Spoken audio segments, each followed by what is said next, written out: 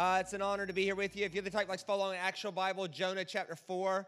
We're going to get there in just a second. It's good to be here with my Springfield family. And thank you for such a gracious introduction, Deb. As Deb said, afterwards we do have our table set up out there. 100% of what we make from that, we give to the poor and the afflicted. We have 3 orphanages in China that look after children with mental disabilities, 2 in Henyang, 1 in Changsha. We also have a rescue home in Cape Town that gets girls out of the sex industry, off drugs, high school educated, and job trained, so we can do our part to break the cycle of poverty in the Cape Flats. It's been about 3 years since I've been here, so I think almost everything on the table would be new since the last time I was here. So not everything, but almost everything. So you could come pick up, there's a brand new series on the book of Revelation out there. I got so embarrassed by the stuff I was seeing Christians put on the internet about Revelation. I just couldn't cope. I was like, oh my goodness. And so I had 3 options. I could criticize them in public. That's not a good option. I could judge them. That's not a good option. Or I could just teach through it. And yeah, anyway, so you can pick that up. Also have a new Christology course out there you could pick up. And with the help of Dustin Bell, I just finished a 13-part series on sex. So, which this is going to sound like I'm making a joke. I'm not. My master's degree is actually in sex. So, in theory, like I'm the best, right? But now, in practice, pretty much crap. But in theory, like no one's better than. And so I got asked by so many people, please address issues of sexuality. And so I did it as 13, 15-minute table talks that is designed for you and your friends afterwards to talk through those issues. Because just somebody barking, telling people what to believe, that's not helpful. Teaching people how that belief creates certain things, that's a better way to do it. So anyway, that's out there, and you can pick that up. The thing is, you can't pick it up today because the videos are still being mastered, but if you give Robin your email, as soon as we get it, we'll just send it to you as a link. All right, so I want to talk to you today about the Bible, right? So I get to open the Bible. I take that very seriously. And anytime you do that, you want to ask at least 2 questions. 1, what happened? And 2, more importantly, what's happening in me right now because of what happened? And so I want to specifically address the kind of church Springfield Christian Family is intentional about becoming, all right?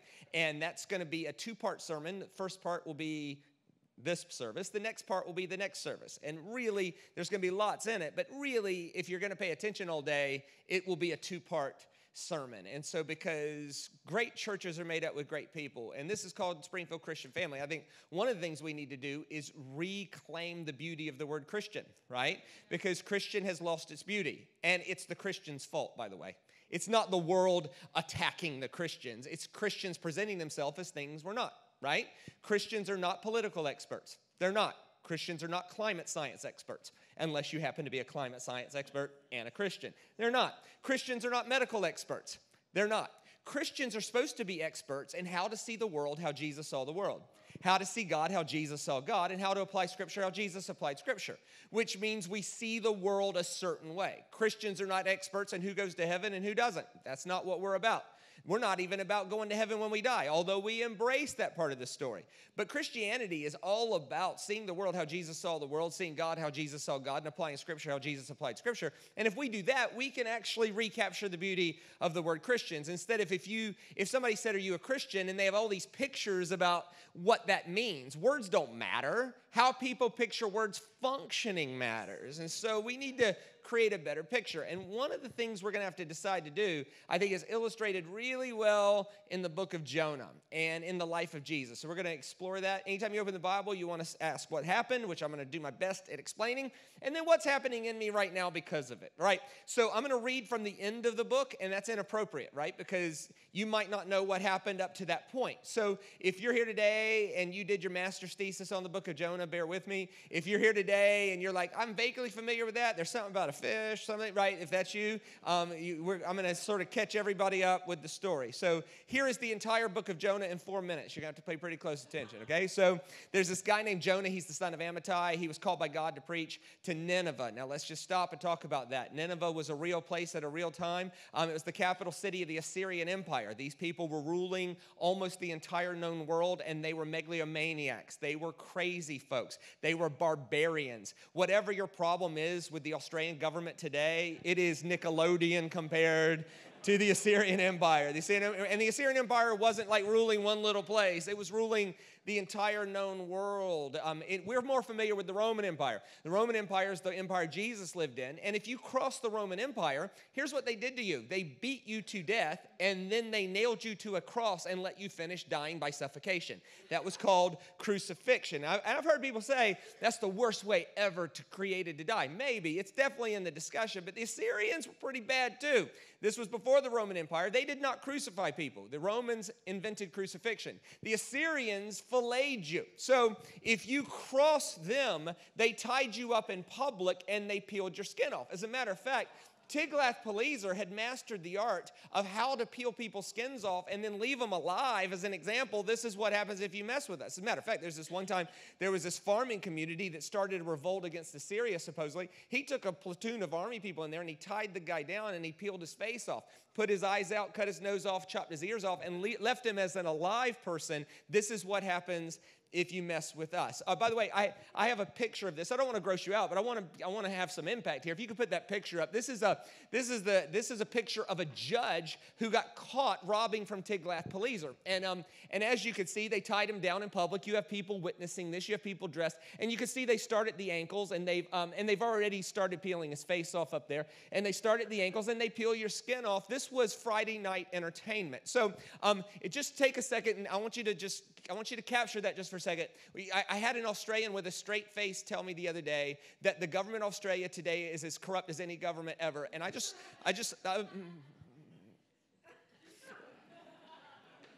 whatever your problem is with ScoMo, it ain't that, all right?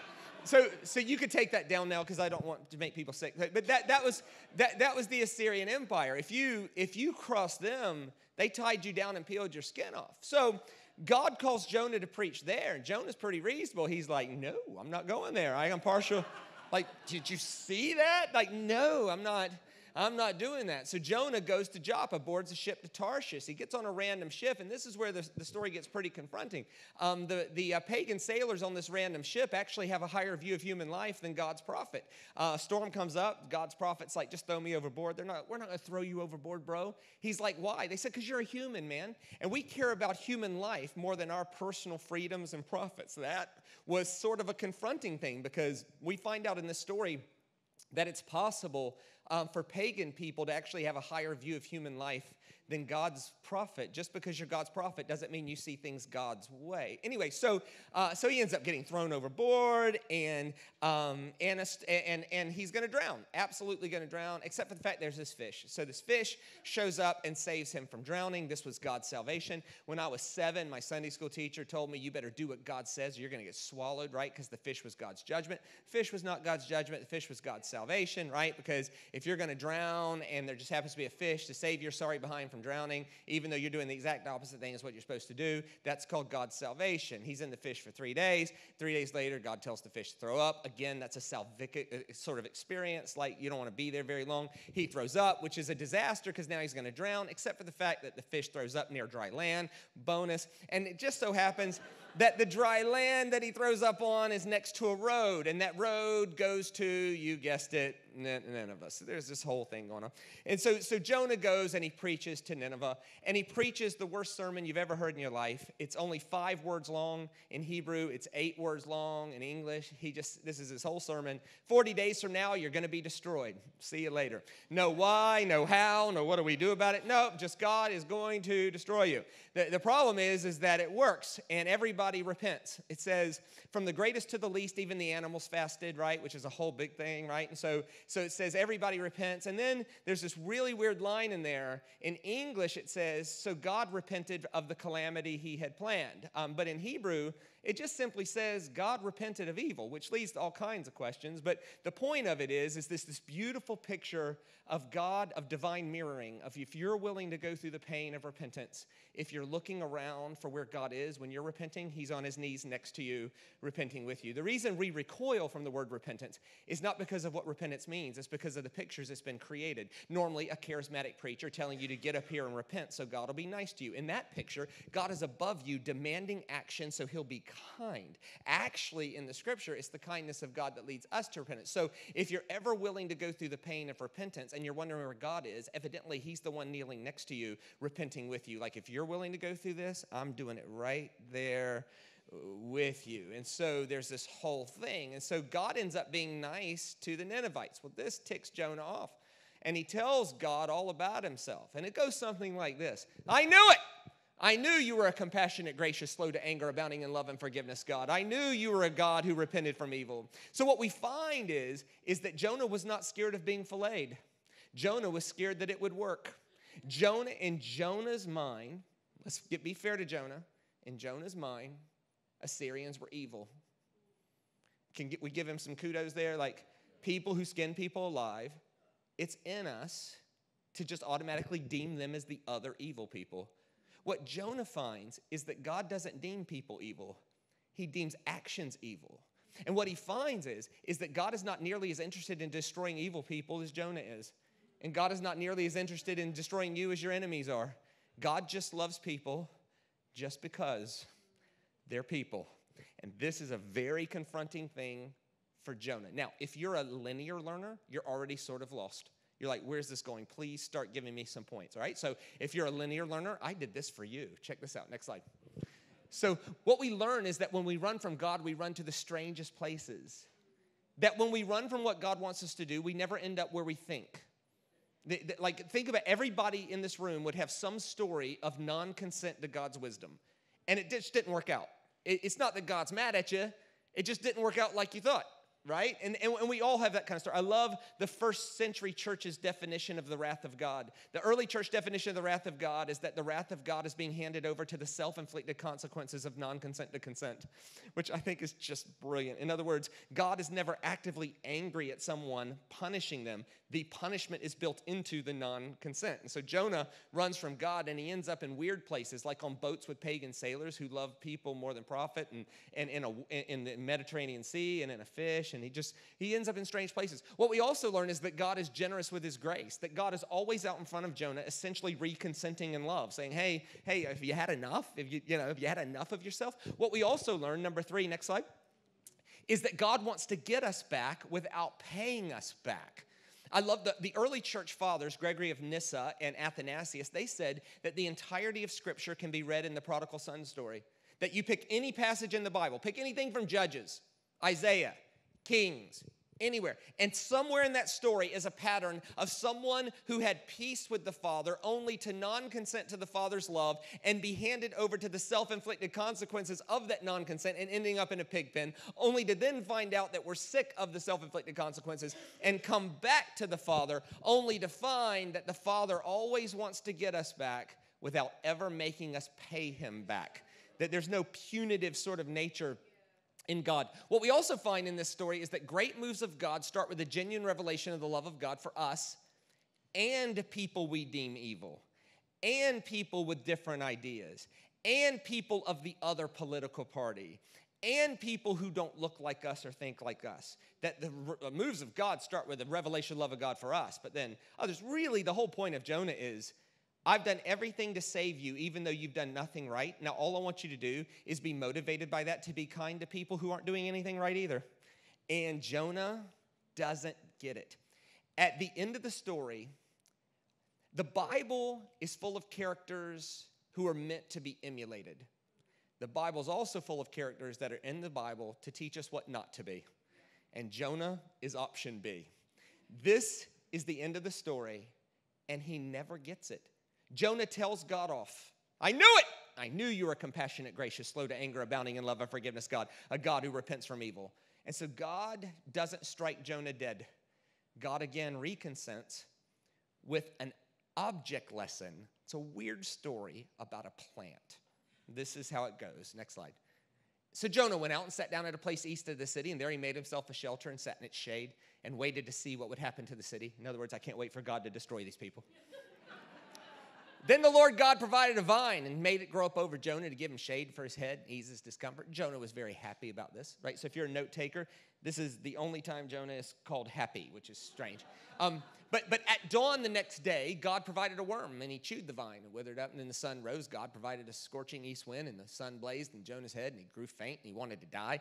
And he said, it'd be better for me to die than to live. So Jonah, do you have suicidal thoughts? He's not exactly stable sort of person. But God said to Jonah, do you have a right to be angry about the vine? A rhetorical question, right? You had nothing to do with it, right? Why are you angry about something that wasn't here 48 hours ago?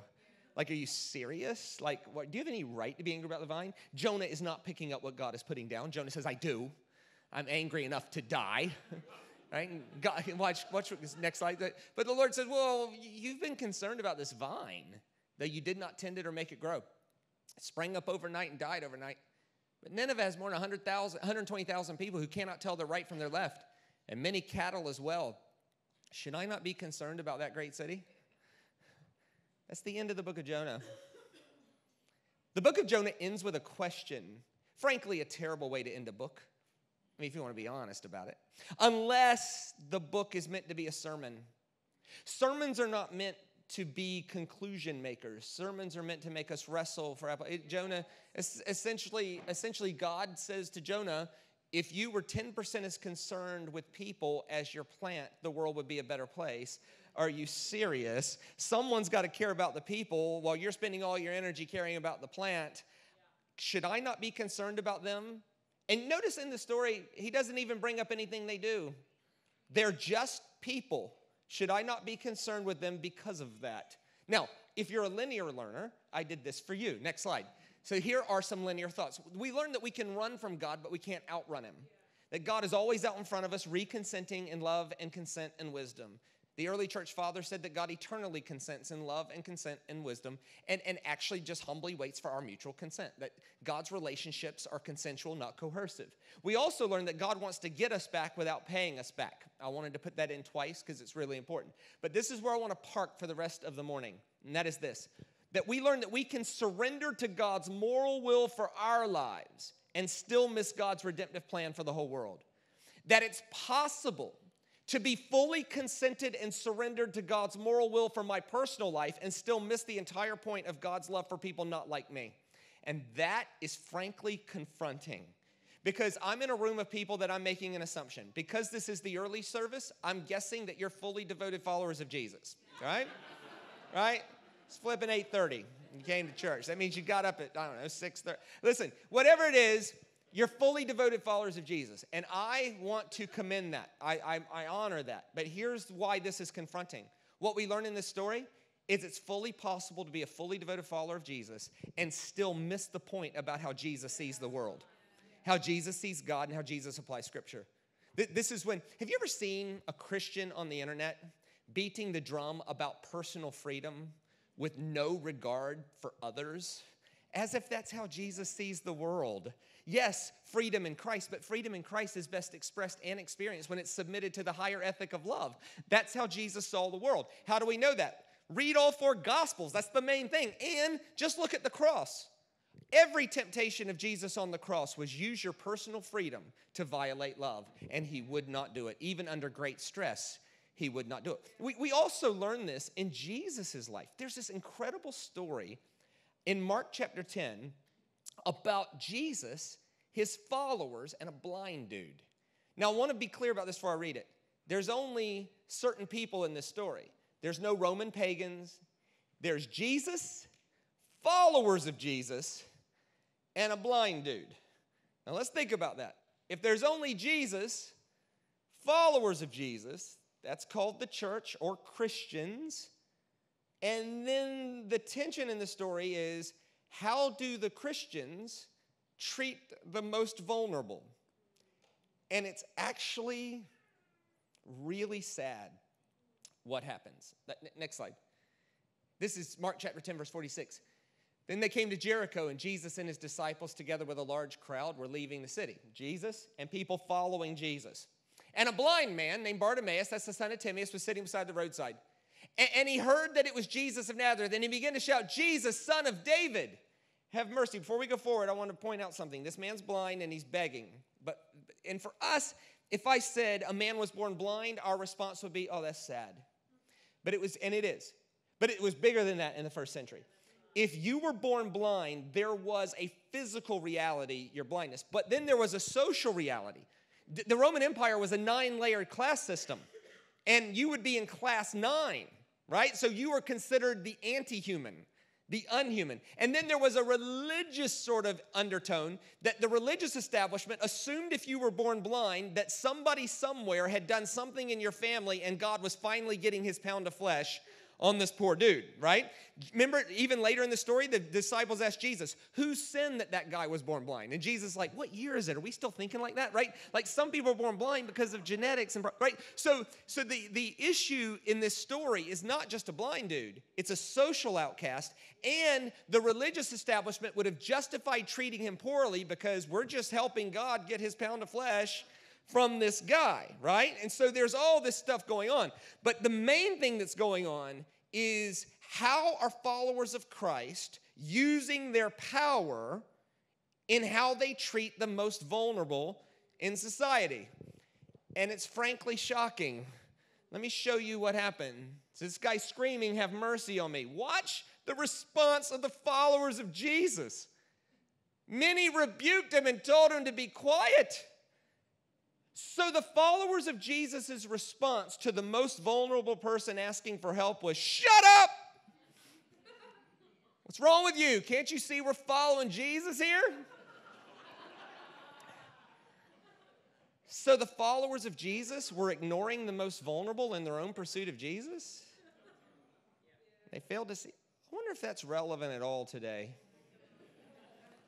Do you know anybody who's claiming their freedom in Christ justifies their behavior to overlook the most vulnerable? Somebody asked me last week, I was tired. I'd done 23 sessions in a week. And they said, I know you're tired, but I'm going to walk you to your car and ask you something anyway. And I thought, thank you. You're such a selfless person, considering others better than yourself. And he said, what is your official position on Christianity and vaccines? And I said, sir, congratulations. You've done it. He said, I've done it. I said, you have? You've officially asked me the stupidest question I've heard all week. And that's saying something. I said, man, that is about the most boring question I've ever heard. He said, do you find that boring? I said, yes, because it's a medical question framed in a theological framework. That's not a theological question. There are two specialists right over there. One's a specialist in virology. We should probably go talk to them. They're doctors. They're experts in this stuff. Actually, the theological question is not whether you get vaxxed or not. The theological question is how am I using my power? How am I using my resources and my power and my decision making? Are my behaviors upholding the most vulnerable and making them less vulnerable? Or are my behaviors making them more, are they upholding them and making them less vulnerable? Or are they making the most vulnerable in a more vulnerable spot? And he said, I hadn't thought about it that way. I said, that's okay. I'm actually not mad at you. If you're not thinking about it that way, I'm only asking, are you using, I don't care if you're vaxxed or not. That doesn't make any difference to me. What makes a difference to me is how you're thinking about it. Like, are we using our power to uphold the most vulnerable or to make them more vulnerable? See, the way Jesus saw the world was to lift the lowly to the level of the elite, to end the class systems, to make sure that we're using our power and our resources to make the poor less poor, to make the more vulnerable less vulnerable. This is a basic way that Jesus saw. Hey, considering others better than ourselves is pretty basic. Now, what's happening in this story is the followers of Jesus are fully surrendered to Jesus, but they haven't connected surrendering to Jesus with how you see the world. And so they're willing to rebuke the beggar in their own pursuit of Jesus, which is just unbelievable. Now, I want to be fair to the disciples. Watch what happens. And he shouted all the more, Son of David, have mercy on me. And Jesus stopped and said, call it. Like, Jesus has to remind them, I'm actually all about that guy, right? And I want to be fair to the disciples and the people following Jesus. As soon as they realize Jesus loved that guy, they're like, really? Oh, blind man, it's your lucky day. He actually wants to speak to you. This actually goes well in the end. And so they repented very quickly. To be fair, there's a lot of people who just don't realize how Jesus feels about the most vulnerable. And maybe you haven't thought about that, and that's okay. I want to give you full freedom not to have thought about it until now. And I want you to think about I think we get cornered into petty, stupid questions because we're failing to answer the more profound question, which is, how am I using my power? One day COVID will not be a thing. It just won't be a thing. But how you think about your power will be. That will outlast COVID. And to build a great church, we have to build people who see the word of Jesus all the world, which requires us to examine how we think about power. Now, if you're a linear learner, I did this for you. Next slide. Are we overlooking the beggar in our own pursuit of Jesus? Are we overlooking the most vulnerable in our own pursuit of our faith? And thereby making our faith less beautiful because it's not how Jesus saw the world. Or let's say it this way. Are we pursuing God's will for us, amen, while ignoring his will for them? Like, are we pursuing God's will for us? What we find in Jonah and in Jesus is that fully devoted followers of Jesus or God in Jonah's case, Jesus in Mark's case, is that it's possible to have this idea that I'm fully surrendered to God while ignoring people. Like maybe pursuing Jesus and loving our world is the same thing. Hey, 10 seconds for the Bible nerds, okay? Like if you're a Bible nerd, so am I. So if you're not a Bible nerd, don't tune out. It's 10 seconds, right? But if you're a Bible nerd, this is for you, right? Like I can read Greek. I know, right? I can. My minor in seminary was New Testament Greek. If you hand me a Greek New Testament, I can read the Bible in its original language. I know. If you ever wondered, why doesn't he have a whole lot of luck with the ladies? That's why I read Greek. So in Greek, there's something called first attributive position. And first attributive position is when the conjunction and is used. If it's in first attributive position, then the first condition and the second condition are the same, right? So Jesus said the fulfillment of all Scripture is to love God with all your heart and love your neighbor as yourself. In the Greek, that's in first attributive position. You can't tell in English, but in Greek, it's obvious it's in first attributive position. So to Jesus, how he saw the world is that loving God and loving people are the exact same thing. In other words, you can't differentiate your love for God from how you treat the most vulnerable, the poor, the people who can't pay you back. That it's the same. There's this great book. This is an aside, but there's this incredible book that everybody should read. It should be a bestseller about this. The book is called 1 John. And 1 John is John spending 5 chapters essentially saying, if you say you love God, but there's a need and you know it's within your power to meet that need, and then you don't meet the need, how can God be in that, right? That's the entire book of 1 John in one sentence, that you can't be humble before God and harsh with people. You can't do that. That you can't say you love God and then disconnect that from how you're treating others, which leads me back to Jonah. 3 questions about Jonah. Next slide. How does the book of Jonah end? What is the first and only description of Jonah being happy? And 3, what is Jonah doing when he's described as happy? Well, the book of Jonah ends with a weird object lesson about this plant. It ends with Jonah wanting God to destroy people he doesn't like, and he ends up making a temporary shelter to give him comfort. The only time Jonah is described as happy is when he's sitting in his own comfort, hoping God destroys people he disagrees with. Do you know anybody like that? The only time they seem happy is when they're sitting in an air-conditioned home on the internet criticizing others and hoping God destroys them. The only time, think about this. How many times in the book of Jonah does Jonah have the opportunity to be happy? I would say a lot. Okay, all right, follow me here. And God called Jonah to do something awesome, and he was happy about it. No. And Jonah disobeyed God and lived to tell about it. He was happy that God was gracious to him. No. And Jonah got on a random boat with pagan sailors who happened to be nice guys. And those pagan sailors cared about human life more than their personal profit. And he was so happy to be with really nice people. Nope. And he ends up being thrown into the Mediterranean Sea anyway. And instead of drowning, there was a fish that saved him from drowning. And he was so happy to see the fish. And God tells the fish to throw up so that he's not stuck in there. And that was so happy that the fish threw up. I was so happy about that. Nope. And instead of throwing up in the middle of the sea, he threw up near dry land. It was a short walk, so I didn't drown anyway. I was so happy to see dry land again. And that dry land was next to a road that happened to go to Nineveh, which is where I was supposed to go anyway. I was so happy to see that road. Nope. And I go to Nineveh and preach the worst sermon ever, and they don't fillet me. I was so happy to keep my skin. No, I'm not happy about that. I'm sitting in shade underneath a plant I had nothing to do with, hoping God destroys people. Now this is living.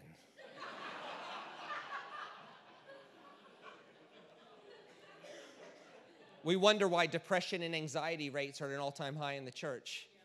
Maybe it's because we're sitting underneath our plants, hoping God destroys people we disagree with. This is God in Jonah's world. God became a projection of Jonah's preference. And that's our problem as well. For most of us, God, Jesus, Bible, whatever, just really is a projection of what we like. This is why Jesus in Alabama is a Republican with an automatic weapon.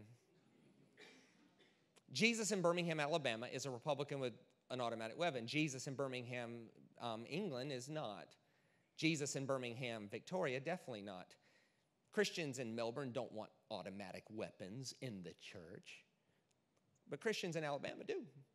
And they're all talking about the same Jesus. See, in that sense, Jesus becomes a projection of our preference instead of a projectile that cuts through all things. Jonah actually thought God thought about the world how he did. They're evil, so God thinks you're evil, and God's going to destroy you. And Jonah's being confronted with the gap between how he thought about the world and how God did. What is Jonah doing when he's described as happy? He's hoping God destroys people.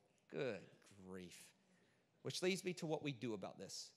That is my best effort explaining what happened. Let's talk for a few minutes about what's happening in us right now because of what happened. Next slide. Let's say it this way. God says you care about a plant. I care about people. Jonah, you're happy when your plant lives and you're angry when it dies. I'm happy when people live and I'm angry when people die. Jonah, how you feel about your plant is how I feel about people. Essentially, God confronts Jonah, and I think the confrontation still stands.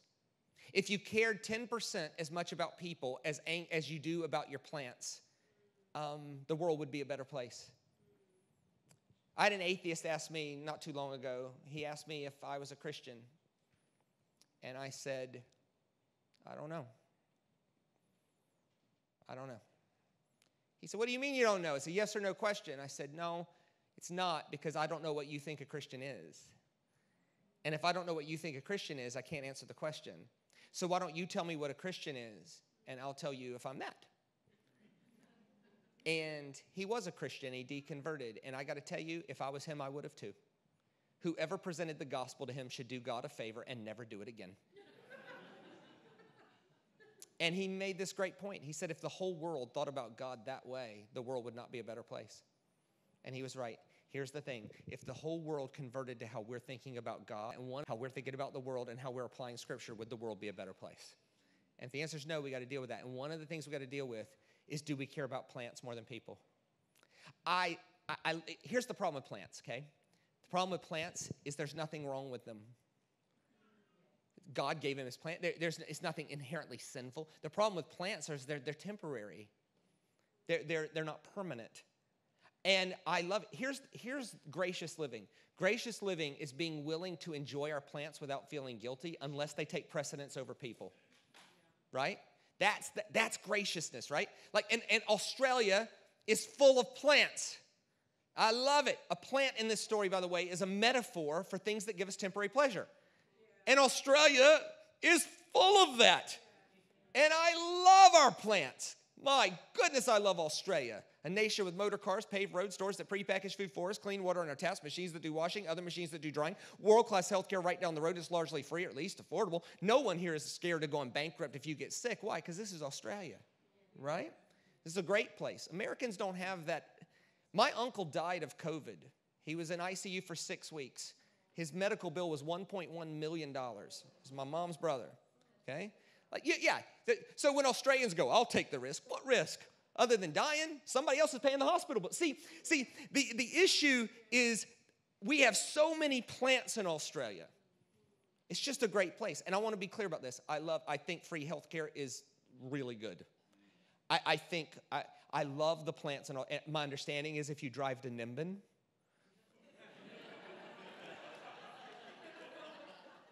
there's like plants, right? But there's so many good plants. I tell you, like we're in a climate-controlled facility. Boy, if you ever traveled overseas, this is a good plant. Hey, I tell you what's a good plant. This is amazing. On my phone, I have an app. If you've never heard of this, it's awesome. It's called KO, right? Kayo. If you haven't heard of this, go check this out. So Kayo allows me to watch live U.S. sport in full HD on my phone. Here's the thing, right? I love Kayo, but it's a plant. I'll tell you why. It requires a data signal. I've always given the rural communities my time in Australia because I think the heart of Australia is, and I go out to places and I don't charge them. I just go bless them. And so one of the places I go, I have been going for years, is a place called Gayndah.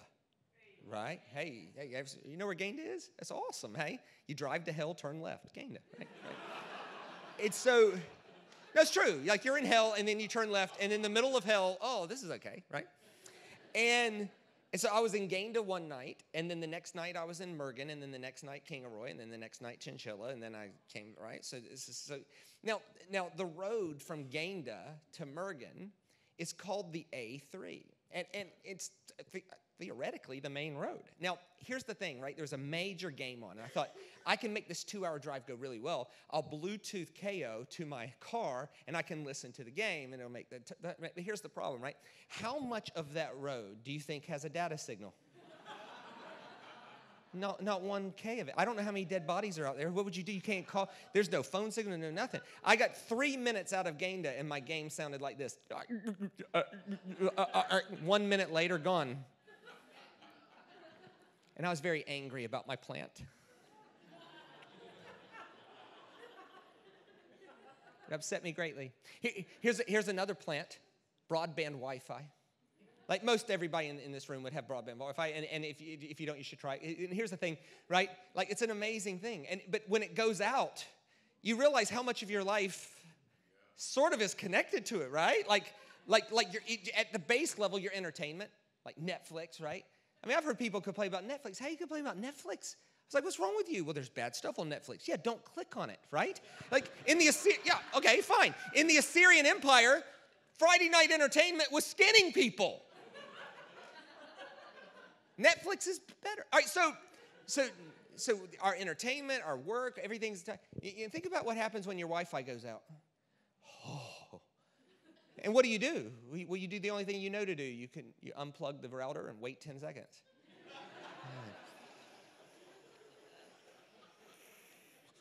And hopefully it works. If it doesn't work, what do you got to do? You got to call Telstra. Oh, no! Flipping Telstra is 2 hours of my life. We get very angry about our plants. And here's the thing. We should be able to enjoy our plants without feeling guilty. But it should mark us that we're 100% more angry about our plants than injustice, than the vulnerable being taken advantage of, the vulnerable being putting in a more vulnerable spot, the poor not being lifted. How? Now, great sermons are not meant to be agreed with, nor disagreed with. Like if you say, I love this, I so agree with you, it's so. Or if you say, I hate this, I disagree with you, also so. Sermons aren't meant to be agreed with or disagreed with. They're meant to make us think and wrestle for application. The best way to do that is with questions. Next slide. Let's ask ourselves a few questions. How do we think about our enemies? Like really, not as a throwaway line, but Jesus saw the world being better if we could actually find our way clear to bless our enemies. Can you bless them? The Democrats, the Labor Party. You know, as if God is up in heaven worried about, like, are you serious? I handled the primordial chaos. I've handled the Egyptian Empire, the Babylonian Empire, the Assyrian Empire, the Roman Empire, the Dark Ages. I think he can handle Donald Trump, right? It's like, oh, no, what am I going to do? Right? No, come on. Jesus saw the world as better if we could see our enemies as people to bless, not to hurt. Are we still us and them thinkers? Are we acting for a temporary pursuit or for permanent progress? Certain things are obviously temporary. Pandemics don't last forever. But how we think about the other does. And so are we living for our temporary things or for permanent people? I'd say one question we need to address is there any place we've forgotten our fish? In this story, Jonah gets rescued from drowning by a fish, and then he still thinks it's okay to be mean to people he deems as evil. It's so weird. And that's what happens. He wants mercy for himself and justice for everybody else. And that's what happens when we forget our mercy stories. I think it's very important for us to take a second and remember, hey, wait a minute. There was this time I non-consented to wisdom and love, and I got the consequences of it only to find that God was nice to me too. And if God was nice to me, he'd be nice to them. Let's say it this way, next slide. Do we believe or do we actually care? That's two different things. I believe in Jesus. So, Jesus isn't somebody to believe in. Demons believe in Jesus. Jesus is not someone to believe in. Jesus is someone to fundamentally shape the way we see our whole world. Fundamentally shape the way we see God and fundamentally shape the way we apply Scripture. Do I believe, but do I actually care? But no one's going to remember the whole sermon. So I've dumbed both of these sermons down into one question. And the question I want us to remember and wrestle with is plant or people. For us to be a great church, we have to deal with that first. Are we going to live for our plants, or are we going to live for people? Are we going to use our freedom to make lives better, particularly the most vulnerable and the poor, or are we going to live for our temporary pleasures? And what God says to Jonah and what Jesus reminds his followers of is plants are good, but they're temporary, and may they never take precedent over people. So, my brothers and sisters, may we be part of recapturing the beauty of the word Christian by seeing the world how Jesus saw it, seeing God how Jesus saw it, and applying Scripture how Jesus saw it. May our behaviors and our freedoms and our resources be used to lift the lowly to the level of the elite, to make the vulnerable less vulnerable, and to appeal to those of weaker conscience, because that's how Jesus saw the world. May we be those people by addressing this one simple question: am I going to live for plants, or am I going to live for people? Lord, give us the courage to see things different, the irresistible urge to respond to what we see. May we be a church of people, focused people, instead of plant-focused people. Give us the courage to uplift people instead of living for our plants. Amen. Would you look this way? Thanks so much for letting me be a part of your morning. Hope Jesus got bigger, the cross worked better, the resurrection is central, and Scriptures got bigger, not smaller.